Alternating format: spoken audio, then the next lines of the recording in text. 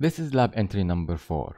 Today is the 10th of January 2019. My name is Sari Sabban, and today I'm going to very quickly show you how we train a neural network. So the type of neural network that I will be showing you today is called YOLO version 2, and I've already set it up. Of course, the one I will be using will be YOLO version 3 because YOLO version 3 is much more accurate, but it requires a lot of computational resources which I can't provide right now. So I'm going to use YOLO version 2 just to demonstrate how a neural network is being trained, and of course show you the database. Now the database that I have set up is just a mock database because obviously I haven't purchased any of the permanent slides, so I can't develop my database right now, but I just took some random pictures from the internet and I've annotated them. And of course, I've repeated that around 40 times, which I think should be enough. These, of course, are the annotations, and then they are translated into XML for the neural network. Now, the neural network is very straightforward. What will happen is I've uploaded my database to a Dropbox, so I can import it to the Google Collaboratory page. So here I am just downloading the database. The dataset, then changing its name so I can extract it, and this is just a small program that I need to install in order for the neural network to work. And this is the entire neural network. What I will be looking for is just one class, so just to see whether the image has a cell or doesn't have a cell. And this is actually the exact code of the neural network here, and everything else would be image processing before and after the training. After the training is complete, I will run a prediction. Now, usually I don't run a prediction on one of the images that I've used in the training, but again, I just want to show you what the output looks like.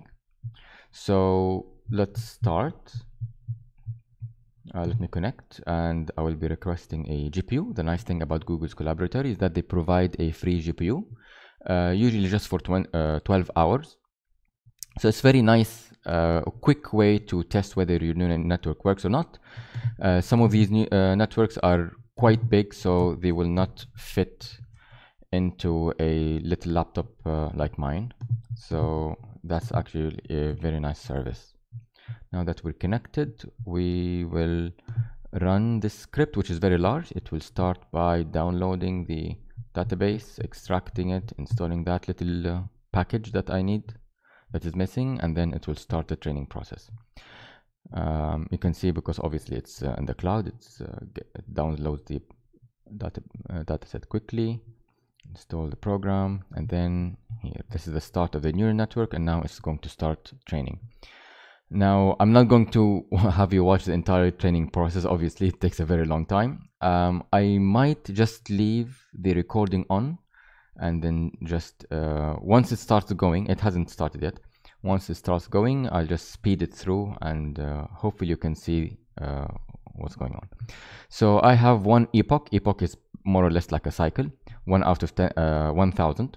But I'm not going to reach 1,000. What I have here is a checkpoint, which means if my training, here the training just started, if my training doesn't, the loss function, which is how much error the neural network makes, if the loss doesn't improve, or if there is no improvement on the accuracy of the neural network for 10 consecutive epochs or 10 consecutive cycles, then the network just quits.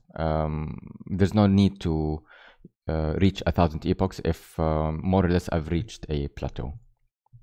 Here there's a second epoch. I'll probably reach something around 40. So I'm just going to leave this on, and hopefully when it's done, during the editing of the video, I'll try to speed it so you can see the entire training very quickly. And then of course I'm going to run a prediction so you can see what the output looks like.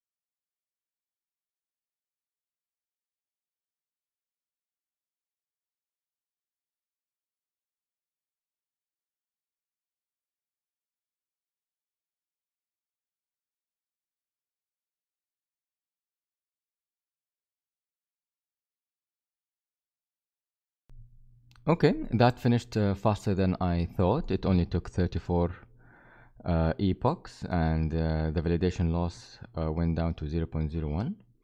Of course, this is not a really great training, because the data set is just a mock data set, and of course there's only 40 images. And of course, the larger the data set, the longer it will take, and the more computational power it will request.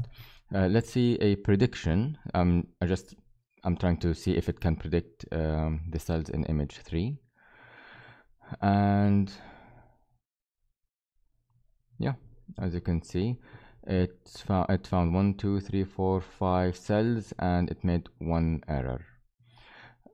So this is what the object detection would look like. Of course, if there are different classes, it will try to predict this cell type as a class A, for example, and this, for example, class B. If this is class A, then try to get it as class A. And I'm hoping that I would do this, but with different dinoflagellate species. So if an image has different types of dinoflagellate species, it can tell me which one is which. I hope this was informative, and thank you very much for everyone who has donated to my campaign. I really appreciate it. I will keep you updated, especially when I purchase the permanent slides. I'm going to update the lab notes here and show you when I've requested the permanent slides, when they've reached me, the images I've took, the database that I have set up, and of course the training.